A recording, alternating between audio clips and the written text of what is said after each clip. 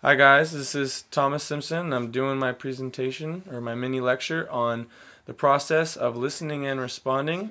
Today I'm doing it in front of 3 of my friends. That's my audience.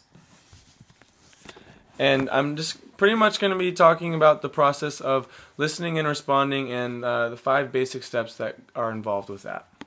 So the first step in listening and responding is selecting, and to select is pretty much just focusing in on what the person is saying or that one sound that you want to listen to and getting rid of all those other myrate noises that are around you, and just pretty much focusing in on what you want to listen to. It's almost an innate behavior.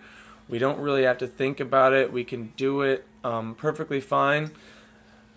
Like right now, the TV is playing and you could hear that, but you are choosing instead to listen to me, and that is the process of selecting.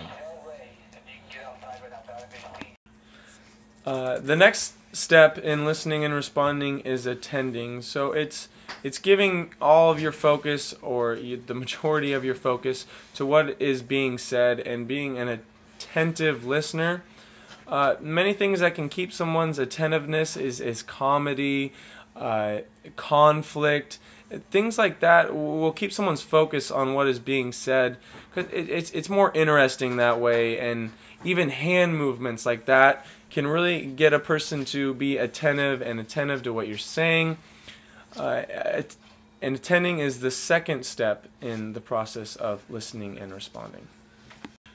The next step in listening and responding is understanding. And to understand is to assign meaning to messages. And understanding is really divulging that information, processing it, and then applying it to things that you have experienced before, or things that you have seen, heard, or maybe have even done before. That's kind of the backbone to understanding. You have to know what the speaker is talking about. You have to be able to find a way to relate those things in a way to you that makes sense, so you can recall on that information next. And that leads me into the next step of listening and responding, and that is remembering. And to remember is to recall information and be able to call on that information when you need it. So when you remember something, you might not remember every little detail about what the person said or exactly how they worded it, but you're going to remember the main points and the main focus of what the person was talking about.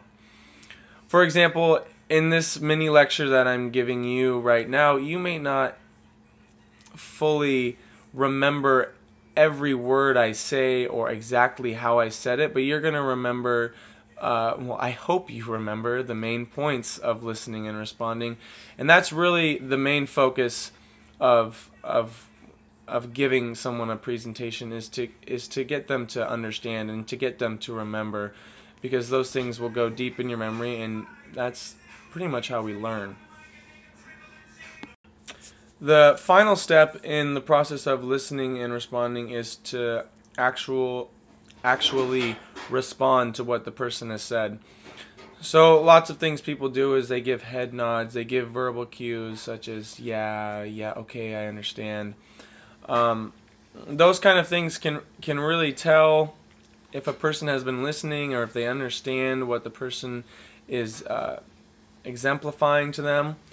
So when you give a response, most oftentimes people that are really listening are giving interactive gestures with their eyes. They're attentive to what you're saying.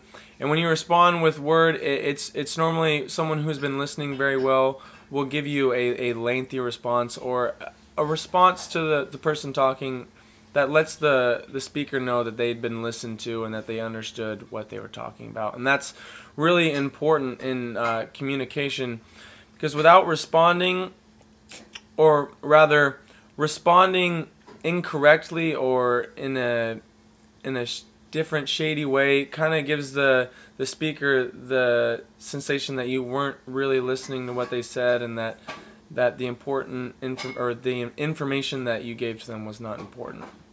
That is the final step in listening and responding. Responding is selecting, and when you select on listening on something, it means you're getting rid of all the other myriad noises that are around you and really focusing in and honing your attention to that one thing. Like right now, you can hear the TV, but you're selecting to listen to me, and that is the process of selecting in listening and responding.